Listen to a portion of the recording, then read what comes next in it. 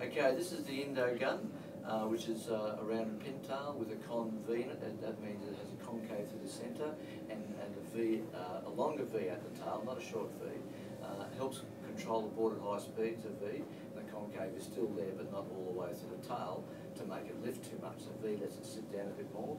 Obviously it's a tapered tail, a pintail. This again is something that's come out of the experience up in Indonesia and Hawaii and a lot of other places in the Pacific.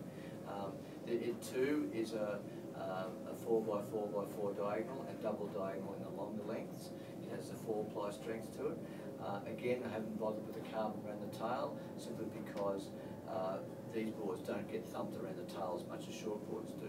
But I've put a bit more graphic on the just a little bit of fancy graphic work on the rail and like a tapered pin line just to make it look a bit different. I'm happy with the way this board looks.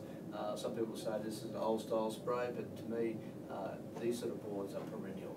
They're something that you don't need to change every season for fashion because in juice the same things work over and over. There's been little tweaks, yes, but you don't need to go crazy with trying to bring out something different for these conditions every year. So this is the INDO GUN.